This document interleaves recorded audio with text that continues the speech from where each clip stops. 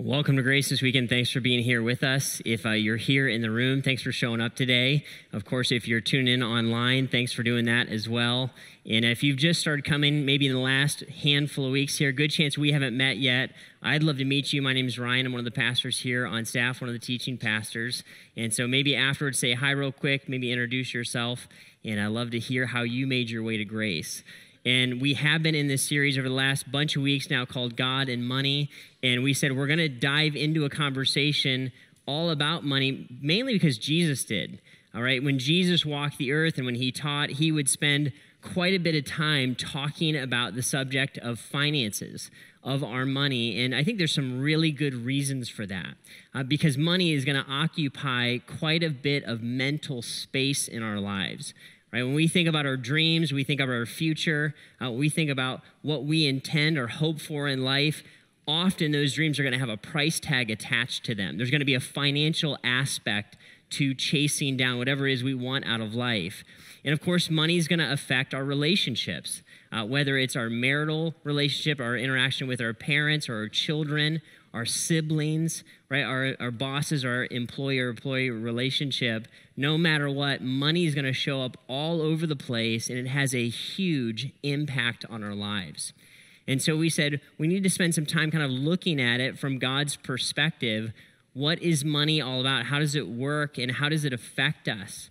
And we said we understand that money, when Jesus talks about it, he's going to call our attention to it for one big reason, is that it's probably the leading indicator, the leading temptation we would have to put our trust in something other than God, especially in our day and age where it's not a trade-based society, where we're going to consolidate kind of all of our income down to a currency. We're going to think, I want to think of money when I think about my hopes and my dreams and my future. It's just natural for us to do that. So Jesus is going to point us to that and say, listen, you're always going to be tempted to worship or to put your hope in money. When it comes down to trusting God or just kind of taking the money, we said it's always going to be a temptation just to take the money and run, just to go with it. Right? But we looked over the last handful of weeks on some conversations already. If you missed any of those online, I encourage you to catch up. You can do that at graceohio.org. Watch or listen to those for free, or of course our YouTube channel, you can watch those there, subscribe as well. But here's kind of what we talked about in a nutshell.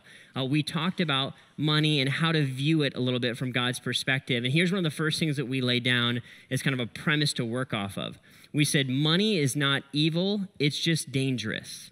Right? Money is not evil, it's just dangerous. So money in and of itself has no morality to it. It's not good or bad, it's just a very dangerous thing. And the reason why it's dangerous is because when I have money, and probably the more I have it, the more this is true, it magnifies my character. Right? It magnifies what's going on inside of my heart. That's a dangerous thing. Right? Because what are my actual motivations for money? What do I want to do with it? And what do I think that it's going to be used for? So it's not evil, it's just dangerous. That was kind of the first premise that we laid down. We advanced the conversation further, and we said when we're thinking about money and thinking about it in the context of life, money doesn't work like this. It doesn't work like, hey, I want to gain as much money as I can, and whoever gets the most money wins. Right? We said money's not a trophy, it's a tool. Money's not a trophy, it's a tool. Right? It's something that's to be put into practice and put into use. It's to be utilized. It's to be maximized. It's not something that I try to kind of gather up and hoard for myself, and if I have the most toys or the most money or the most net worth, then I win life. It's not how money is to be viewed. It's a tool. It's just a dangerous tool. And I want to understand how God would use it. That leads us to kind of our next premise that we built off of just last weekend. We said money's not an economic currency. Money's a relational currency.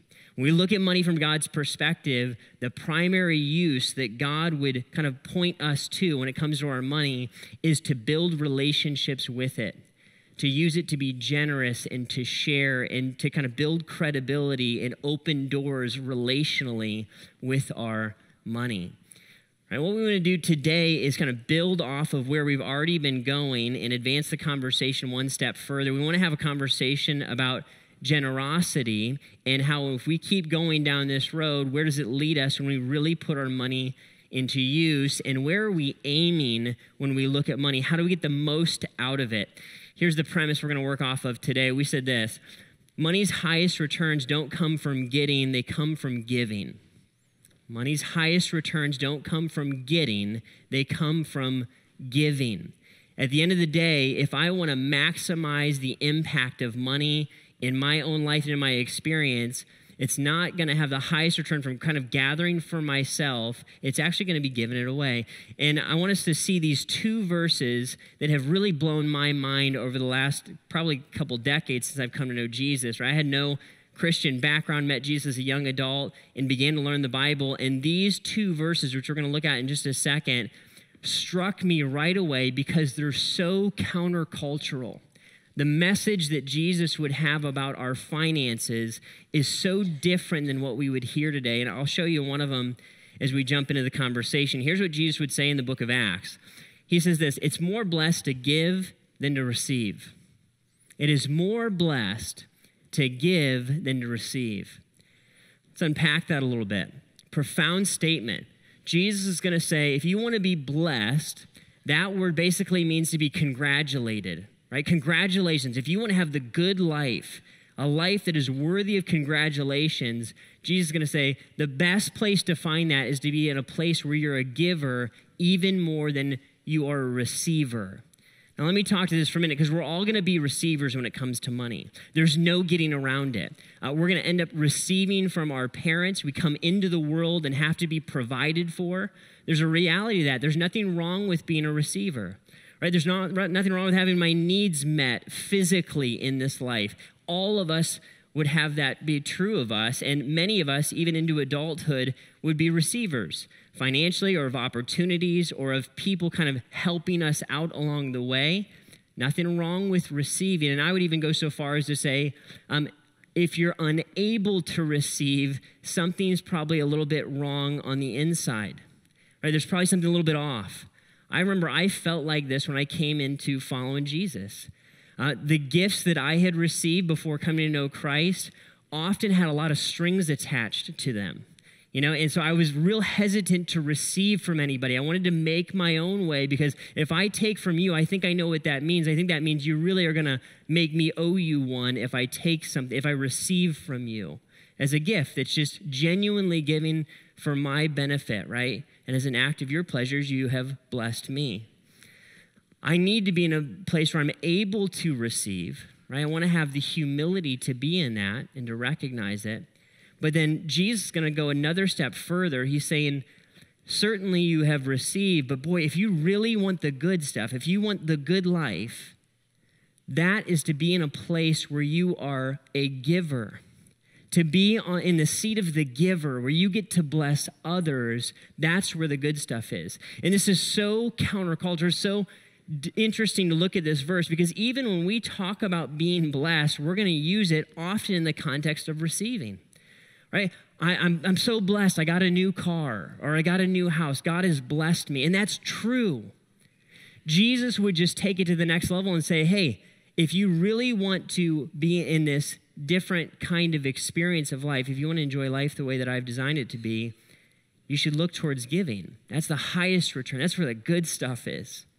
And there's a reason for that. We want to continue to take what we just talked about here and advance it and connect it to this next verse I want us to look at, right? So it's more blessed to give than to receive. Then here's a verse we looked at a few weeks ago. Jesus also says this about money. He says, for where your treasure is, right, where your money is, there your heart will be also. Often we're going to use that verse or view that verse in a descriptive lens. Here's what I mean by that. We're going to describe what happens when we put our money somewhere. We're going to say, if you want to know where your heart is, go look and see where your money went, and then you're going to find your heart there as well. Right? It's descriptive. However, the way Jesus talks about it here is also prescriptive. Here's what I mean. If I want my heart to move, I can move it by moving my money. Jesus saying, hey, you want to have a different kind of passion? You want to have a passion for people or a passion for the kingdom of God? then move your money, invest your treasure there, and your heart's going to follow it. Always that's going to be true. When I invest myself into something, I'm always going to care about that at a different level when I put money on it. When I invest in it, when I pay for something, I care about it at a different level. We all know that's how it works. Just this last few weeks, I redid my roof with a couple buddies. There's like one guy who knew what he was doing, and then there's like the rest of us, and we just did what we were told. And I spent a whole lot of hours on my roof. And it was fascinating as I spent a ton of time working on my roof and redoing it. What happened was, as we redid this thing, is now when I look at houses, do you know what I see? I see roofs. You all knew that, didn't you? Right? Why? Because all of a sudden I care about roofs. You know how this goes? When you buy a new car, you see that car everywhere. Right? It's just how it works. If you invest in a stock, all of a sudden you care about that company. You pay attention to it at a different level, right? When I invest in something, when I put my money on something, my heart and my affection is going to follow it no matter what. Now, there's a reason for that. If we look behind the scenes on how this works and kind of break it down, here's what I think happens. We spend an enormous amount of our lives, a huge portion of our lives focused around money. We kind of just have to, right? So we're going to spend a lot of our lives making money. And before that, we're going to spend a lot of our lives preparing to have an opportunity where I might be able to have a job so that I can make money, right? And then once I have a little bit of money, I'm going to have to manage that money to make sure it goes as far as it can. Right? So when we look at our lives, and a huge portion of our lives is going to be spent on the pursuit, the management, the production, the creation of money. And there's nothing really even wrong with that. It's just kind of a fact. But what happens then is where that money then goes, where the direction of that money lands is going to start to matter a lot. That's why we care about our money a ton. Because at the end of the day, the answer to that question, where is my money going, is really at its root an extension of answering the question, where is my life going? Where I invest my money is an extension of actually where I invest my life, a good portion of it at least. Because I'm trading my life and my time to make my money, and now once I have some money, I'm going to put it somewhere, and ultimately, one big extension or expression of my life is going to show up through how I spend my money, right? How I invest my finances. Jesus knows that. That's why my treasure and my money are always going to be connected, right? My treasure and my heart are always going to be connected because my life is actually going to be connected to that outcome. The question then becomes, for all of us, is this: how do I act in such a way that I'm operating in financial wisdom, right? Because I think none of us want to give our lives to nothing. No one's interested in having zero impact on the planet or living a life that doesn't matter at all. We all want to have some kind of impact. We want our lives to count for something. The question is, how do I do that? How do I find wisdom and act on that and put it into practice? Here's what I put in your notes. I said, we're exercising financial wisdom when our money decisions match God's priorities. Right? When our money decisions match God's priorities. At the end of the day, God loves us, right? And what he wants for us is he wants us to be able to live in a place of financial wisdom. And God, I believe he wants us to enjoy the privilege that he gets to operate in all the time as a giver. Think about this for a second. God constantly gives. He ever lives to give himself away. He's constantly meeting needs. He's giving to the righteous and the unrighteous. He's providing food and shelter and opportunities. And he has given financially. He's given relationships. He's even given to the point of giving his own son. The very nature of who God is he is love. And because he is love, he is going to give himself away. Now, here's the thing. He wants us to experience the kind of love and the kind of joy that he gets to experience, because that's where the good stuff is, right? That's where the joy is, the blessing is. I was thinking about this even for my kids, because I've got 4 kids that are between 6 and 11, and we talk about money a lot, right? We just kind of on happenstance end up doing that. We talk about not spending money on accident, right? A lot of times when we're walking through the grocery line store, I don't know if you've noticed this, but there's an enormous amount of candy right there, right? There's gum and candy, and all of a sudden it becomes extraordinarily attractive for children to buy that or grab it and ask you or me to buy it when we're going through there. And we talk about this law that the roadmans have, that we never buy candy from that aisle. We can make a purposeful trip to go buy candy from the store, but we will not buy it when we're going through the checkout line ever, right? Because we're neurotic and it's an issue, right? Whatever. But we talk about that. Why? Because we want to control and have our spending be on purpose. Listen, I want my kids to do that. I want them to understand self-control. I want them to be able to spend their money on purpose. I want them to be able to save for a goal and be able to do that and have the self-control to understand it, to say no to myself today so I can say yes later. But you know what I really, really, really want for my kids? What I really want for them to understand and to experience is the joy of giving. I want them not only to understand the joy of receiving and understand how to manage money for themselves. Well, that's a good goal. I want them to go beyond that and experience what it's like to enjoy the kind of joy that God gets to have when he gives. That's awesome. That's the good stuff right there. And I want them to be able to have it, right? When they take a piece of their heart, right, which is connected to their treasure, and they invest it outward, they're experiencing the kind of life that Jesus would say, that's blessed right there. That's the good stuff. And I want you to have it more and more and more. And here's the reason why. At the end of the day, when we look at our money decisions and God's priorities, right, he would want us to have all that stuff set up. We should take care of the people in our lives. If you're a dad, you should absolutely provide for your home, and you should save money, and you should have a roof over your head. You should do all those things. God would celebrate that. Even having times of celebration where we get to go on vacation and celebrate anniversaries, it's all good stuff. God would love that, and he would appreciate that. And he would also want us to put our hearts and invest them into people.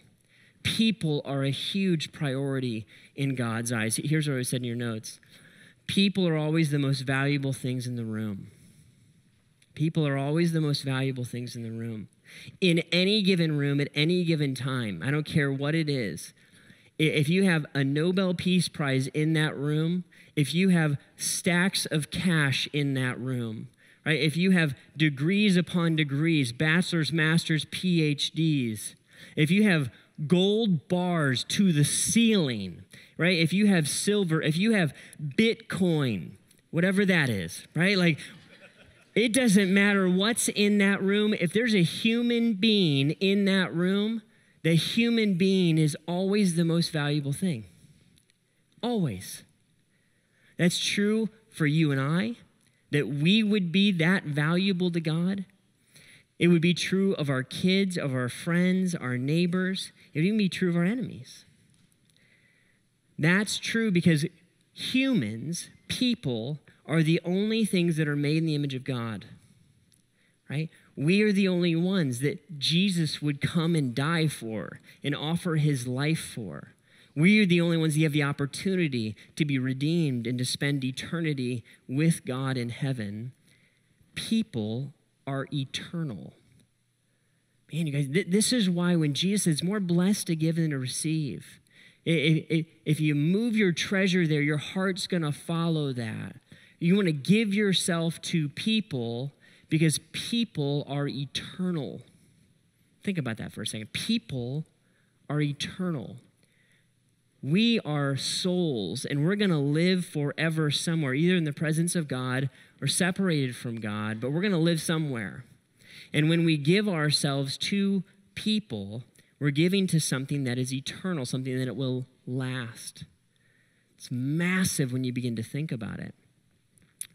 I feel like this is such a profound thing because for my whole life, before I came to know Jesus, I believed that the best life you could have was just to live for yourself, to accumulate as much as you could, to spend on yourself, to live your dreams. That's kind of a lot of ways, that's a message of our culture. So it's so radical to look at this from a different lens and see it from Jesus' perspective. When he would say, listen, a life aimed at giving is going to be the good life rather than the life aimed at getting. And you might say, Ryan, what's this look like? If you played it out for me a little bit, show me what this looks like. We'll look at what Paul says because he's going to lean into this. He says, command those who are rich in this present world not to be arrogant nor to put their hope in wealth, which is so uncertain, but to put their hope in God. Stop here for a minute. I don't know how you feel when you read this verse. It's hard for me to think of myself as rich. It's hard for me to do that. It's hard for me to think, yeah, I'm in that category. I bet it's hard for you as well. It's hard for me to think of that I'm someone who's wealthy. But at the end of the day, by any category, by any standard, right, if we have indoor plumbing and we have some kind of residence to live in with a roof over our head, if we have food to eat, if we have a car to drive, if we have a couple pairs of clothes and a pair of shoes to put on, by any definition, we are in the top percentage of all human beings materially on the planet today. And then certainly that would be true over the generations of all human history, that we would be among the most wealthy people ever. Paul would look and say, listen, you who are rich, he would look at Timothy and say, here's how you should instruct them. Command those who are rich in this present world, me, you, us, not to be arrogant, not to believe that we created this, that we came up with this wealth on our own, or to put their hope in that wealth, which is so uncertain, right? It can't be trusted, but to put their hope in God. God is the one who richly provides us with everything for our enjoyment. Think of it like a father, right? God gives us material blessing. He provides for us so that we can provide for our own needs and the needs of those we're entrusted with, and so we can give and experience the joy of giving to the people around us, right? There's more reasons than that, but those are certainly central. But God enjoys giving to his children, and he wants us to be able to enjoy that blessing as well. He says, command them to do good, to be rich in good deeds, and to be generous and to be willing to share. Invest yourself into people, Paul would say here. He says, in this way, they will lay up treasure for themselves as a firm foundation for the coming age so that they may take hold of the life that is truly life. Right? He'd say, listen, you're rich. That's okay. It's not sinful. It's not wrong. God is never going to condemn someone for either having or making a certain amount of money. It's how I view it, and it's what I do with it that God would be concerned about. He would say, listen, I gave this to you for your enjoyment. Don't be arrogant. Be quick to share. Be quick to give to people. Be generous. Love people. Give your heart to them. Move your money towards them, and your heart is going to follow. Right? And we say, what would this look like over a lifestyle if I continue to go down this road? If I looked at a life aimed at getting versus a life aimed at giving, in this life there's ramifications, and then certainly there's ramifications for the next life. And I'm going to talk to this from a distinctly Christian point of view, right? So if you're a Christ follower, this is going to be in that context. If you're investigating being a Christ follower, here's kind of what we believe about how all this works. And let me say this even before we dive into it. Giving and getting have nothing to do with salvation. I cannot give my way into heaven, right? We don't get right with God by our behavior. We get right with God by our belief. It's who we trust is how we become right with God, right? So it's because of what Jesus did for me on the cross. That's how I'm right with God today, not because of any actions or behaviors I've performed, right? But say, Ryan, what would it look like? A life aimed at getting, how does that play out in this life? And then a life aimed at giving, how does it play out in this life as well? Here's the first one, right? In this life, what do I get from focusing myself, aiming at being kind of a getter, right? Where I'm trying to grab onto all this life has to give me financially. Well, in this life, I can get some stuff, right? And you might be stuff guy. Like you just might love you some stuff. You might collect some stuff and you love it. You want toys, right? And gadgets and just want to grab a bunch of stuff. And maybe you're a lady that likes stuff. Like your closet is full of shoes and stuff and clothes. And you're like, man, I just love some. And that's kind of your natural bent. Maybe, right? Maybe you're experiences person. You're like, you know what? I hate stuff. I don't want any stuff. I want to live in a tiny house and go travel the world. It's going to be amazing, right? I want to do the FIRE plan, financial independence, retirement early, right? I want to go travel the world and I want to go have all the experiences. It's going to be amazing. I've got my bucket list is a half a mile long and I just want to, do the whole experiences thing to death. You might be the comfort person. I just want to live a comfortable life. I just want to be comfortable. I just want to live a normal, happy-ish kind of North American, don't mess with me, I have no enemies, nothing hurts ever kind of life, right? Jeez, I just want to be comfortable. Hey, and guess what? There's nothing inherently wrong with stuff or with experiences or with comfort. And in some measure, probably we're all going to have some of those. That's fine. When I aim my life at those things, what do I get from it though? That's the question. At the end of the day, it's basically a temporary enjoyment, right? There's that new car smell and experience only lasts just a little bit, right? The millisecond that my iPhone goes faster than my old iPhone, it just lasts just a little bit, and then it's pretty much just like my old one, right? The new stuff and the thrill that I get from having it, that's the whole reward. That's the whole return on investment for my money that I invested into that. Just what it is. I might get a memory, right? Is it good to go on vacation? Absolutely. If I live on vacation, is that really a life worth living? Right? It's different. It's like only eating dessert all the time, right? It's meant to have its rightful place. Those do not last or equate to anything. And of course, comfort is going to fade. I've kind of had my whole return on my investment, a temporary thrill, a temporary enjoyment. Now, play it out. What happens when I aim at giving? What do I get from this life? Oh, man, heart moved towards people. Heart moved towards people. Anybody that's gone down the road of trying to get for yourself, everybody knows this, that a life aimed at me all the time cannot lead to a truly joyful, satisfying life, that I have to have an outward focus. We all know that. Right? And when I give, when I focus on others, when I give to needs and care for the poor and invest in the kingdom, what happens is I'm taking a part of my heart, and rather than doubling down on some me, I'm investing it outward. And I'm caring about people and seeing them with compassion in a way that I wouldn't otherwise do. Right? What happens as I do that is my life is changed. Nothing, you want to change your life? Nothing will change you more than focusing and aiming at being a giver. Aiming yourself at generosity. Because inevitably, as I take my treasure and move it towards needs and move it towards compassion and move it towards God's priorities more and more, my heart's going to move towards those things. And I'm going to see like Jesus more and more and more. The people are harassed and helpless like sheep without a shepherd. And my life is changed through that as well, right? And then I'm going to see lives changed. There are few things as rewarding as being able to look at the return on my investment of my finances and see that that person was affected because I gave a little bit of money. That their life is changed, or maybe their marriage is saved.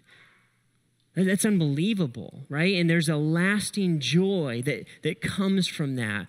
And when I put it on the scale, when I look and say, this new shiny thing, which I can have, or this kid is scholarshiped through game day and their life is changed by it, there's no contest, right? Am I ever going to regret that decision? I wish I would have gave a little bit less to that needy kid, right? Like nobody ever says that.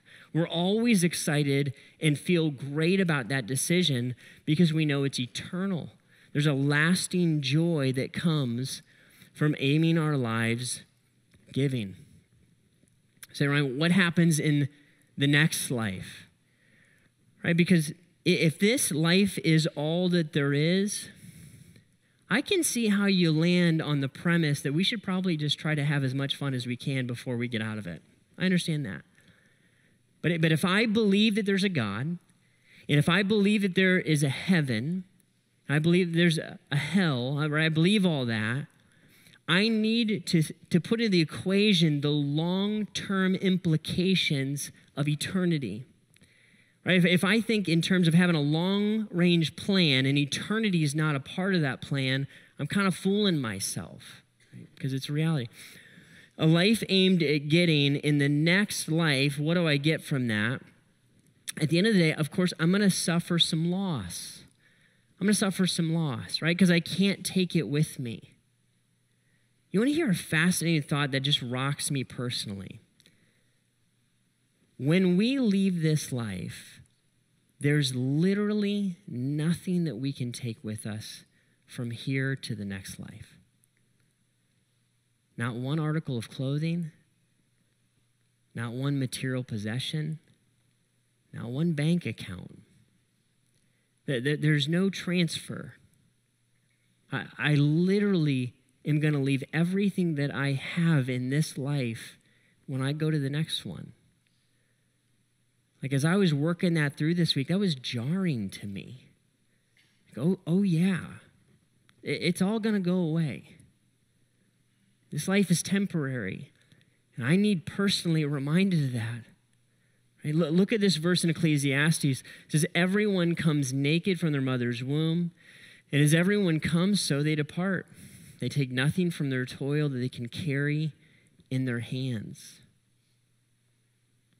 None of it's going to move forward. Right? So everything that I have, if I've invested and doubled down on this life, on my stuff or my experiences or my comfort or whatever, and I've amassed for myself only for the sake of getting, not with an intentional plan to give it away or pass it forward in some way, then what's happened is I'm going to suffer an enormous amount of loss when I go from this life to the next, because my heart is invested deeply here in this world. I think another thing that's going to happen is I'm going to see opportunity cost. A lot of times investors will talk this way, that there's a cost to an opportunity that's missed. Right? And when we see Jesus face to face, there's going to be a lot of math that's done that I don't totally understand. But here's what I know. All kinds of things are going to make sense when I leave this life and go to the next one and stand before Jesus. I don't know how that's going to play out, but I know that a lot of things are going to get clear real quick. And I think one of the things that's going to happen for us is we're going to be able to see the opportunities that we could have jumped in on with our money or with our lives or with risks we could have taken in this life. And instead, maybe we made these decisions that were lesser. They weren't necessarily sinful or wrong. We just missed the opportunity to have a huge impact. The cost between what we did and what we could have done. We're going to see that reality, I believe. And then Jesus will wipe away every tear from our eye, and it'll be okay, right? For the Christ follower, that's going to be true. Because we know what happens when somebody says yes to Jesus. Of course, we don't go to heaven based on what we do, but what we believe. But we are rewarded in heaven, in eternity, when we stand before Jesus based on our acts of faith, based on how we interacted with Jesus and put our faith in his words. There's a reality to that, right? When I look at what happens with a life aimed at giving, it's going to be the opposite. There's going to be eternal rewards for the follower of Jesus. And let me just say this. That's going to matter in a way that I cannot fathom today. If you've ever made a really great financial decision and down the road you're like, man, I'm glad I did that. It was painful in the moment, but I'm sure glad I said no to myself back here so I could do this later. If you ever had that experience, take that and multiply it by 1,000, by infinity. And that's something of what we'll experience there. We're going to look and say, I'm so glad I doubled down on giving, on investing into people, on acting on the words that Jesus has spoken. When we see him, we'll be rewarded for that. I don't know how it's going to work or how it's going to look, but I think it's going to be amazing. And we're going to be commended by Jesus. How's this going to look, Ryan? That's a great question. I wish I totally had the answer, but we get these glimpses in Scripture, but there's not a full snapshot. Sometimes I like to imagine it, though, right? That one day we're going to stand in front of Jesus and probably stand in front of all created humanity. And Jesus is going to say something to us about how we've lived. And all I know is that when that happens, that's going to be the only thing that matters in the summation of my entire life are the words that he has to say. And hear me loud and clear. It's not for salvation, but I want to look at Jesus and hear him say, I'm proud of your faith. You leveraged all that you had for my kingdom. You leaned into it. You gave yourself away. You were generous. You did it. Well done. We're going to long to hear those words. And at the end of the day, some of us are going to hear that, and some of us are going to hear, you're here. And I'm not sure how that works. All I know is that Jesus wants us to know by his teaching that we're going to care a lot about how we lived when we show up and see him face to face. It's going to matter a lot, right? So when I look at a life aimed at giving, I change. I see lives change. I walk away with joy and a peace of knowing that I'm living God's priorities and knowing that in the future, the big rewards of seeing Jesus and sharing in his joy is all coming. What an awesome place to live. And you might say, Ryan, how's this going to look? Like, what could this look like today? In intentional decisions being made, how does this all play out? One of the things I love about the role I get to play here at Grace is this, that people will sometimes want to do some generous things for other people, right? And this happens all the time. There will be somebody every handful of months or every year that comes up to me and they have a huge smile on their face and they're so excited because they know about a need in someone's life that they love that's here at the church, and they want to facilitate a generosity to them, but they know, man, if I gave it right to them, they probably wouldn't take it or it would be misunderstood, so they want to give it anonymously. And so they're so excited to give a gift to somebody and to watch this need get met, and so they've exercised all this creativity and strategy to utilize this person and this life group leader to help this gift land its way into this person's lap, and they're so fired up about it. Why? Because their life is aimed at giving. They're focused on trying to give themselves away and move their energy that way. I heard about a lady last Christmas. This is amazing. It's so simple. What she did is she took like $100 and she made 20 little $5 gift bags. So simple, right? Put a little tiny gift card for $5 or whatever and put some chapstick in it and a little note card. And what she did is when she went around and did her Christmas shopping, she took the little bag and every time she checked out, she just gave this gift to somebody at the drive-thru or at Lowe's or at wherever she is. And she said people were absolutely blown away by it. The fact that you would stop and give me a gift and think about me and show this kindness to me when I didn't do anything to deserve it, that act of generosity was mind-blowing. I was talking to this lady about it. She said, one lady just started bawling. Over $5, right? Is it really about $5? It was about the act of kindness. She started bawling. And she said, you have no idea how much I needed this. Oh my goodness. These little decisions along the way where I can take my resources that God's entrusted to me and I can enjoy the blessing of watching someone else be blown away by generosity. What if we did this kind of stuff? What if we strategized and were creative and worked on giving like we worked on saving, or like we worked on spending, or we worked on making more money? What kind of fun could we have with that? It'd be amazing. What if this turned into more than just some intentional decisions, but it brewed into an actual like intentional plan? See, because here's the thing, that this has to go beyond just random acts of kindness. If this thing is informed by our faith, that's a different animal. Right? We're not talking about just paying it forward. We're talking about an eternal perspective on our finances. Right? We would look and say, we want to give deeply because Jesus gave completely. How do I dive that down a layer deeper?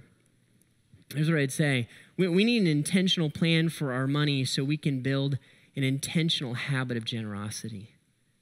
And what if we looked at our entire financial life and said, man, Lord, I want to aim this thing at giving because I believe your words. It's more blessed to give than to receive. What if instead of paying 18 or 22% to Visa, we paid that off, didn't go back into debt, and then we had all that extra to go play with in being generous? Do we think that would lead to more joy? Guaranteed it would. Right? What if instead of letting those student loans linger and languish out there forever, we attacked that to grab that piece back into our financial plan so I could be generous with it? What if instead of the new car, I just drove the old one a little bit longer? Right? Why? So I could take that extra money and throw it into the kingdom and throw it at people who Jesus loves and who he died for, and I can watch lives be changed. Could it be possible that that's actually the key to the most joy in this life that we could find financially? It's possible. It's just a question. That's what Jesus said. He said, man, it's a place of blessing. As I will look at you and tell you all day, I have been wrestling with this verse as a North American for the last 15 to 20 years, and I'm starting to believe it. I'm not totally there. I want to believe it more and more. I want to live there, right? Because I believe it's exciting, and I'm starting to see it more and more as I live. So, Ryan, what are some things we can do to walk away from this conversation? Or maybe some questions that we can ask. Here's some questions that you might wrestle with that I've certainly been wrestling with this week, looking to have this conversation with you.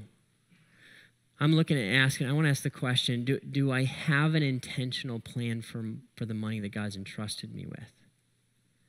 Right? Today, if I looked at my whole financial landscape, do I know where it is? Is it sloppy? Is it a mess? Is it just kind of functional and happening? Or am I exercising kind of strategy and planning and intentionality over it? It's the first question I might ask. Am I managing my money, in essence? Here's the follow-up to that question. What end, if I am I managing that money towards? Where is it aimed at?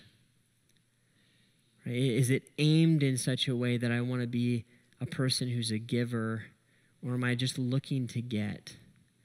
And I believe that life is found in more and more and more for me. Right? There's nothing wrong with enjoying a little bit, celebrating. I want to say that. But what's the aim of my life? Is it about the kingdom, or do I believe that I got to get it all now because life is short? You only live once. Have it all now. I'd say that is a huge, deep question if we're going to be honest with ourselves. And it's a question not really about our money, it's a question about our faith. What do I believe about life, about money, and where real joy is found? And here's the final question I'd ask. I've been wrestling with this one for the last probably 4 years. Do I really understand how much I've been given? Man, it blows my mind how generous God has been. Think about how generous God has been to you and to me. Financially, relationally. That God would go to such great lengths that he would give his own son. Oh my.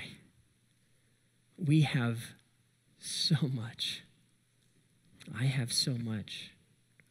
We're rich in every way. And God would look back at us as his children and say, I want you to give as you have been given to. I want you to know the joy, the blessing of loving how I love. We enter into that with me.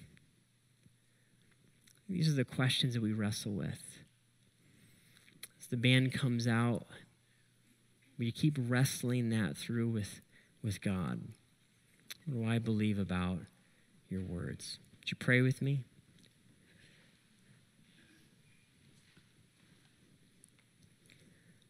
Father, we want to first and foremost say thank you so much.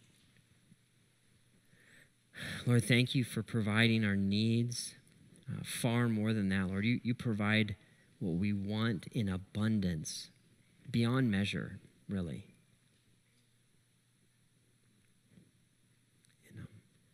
Lord, thank you for showing us the way to actual blessing. It's actually through being a giver more than a receiver. We never would have figured that out on our own. I wouldn't have. And Lord, I ask for your help personally, and I ask for each of us, help us to believe that the good life is found in losing ourselves and losing our life and investing into people and into your kingdom, not in accumulating for ourselves. Lord, would you give us courage? Would you give us faith?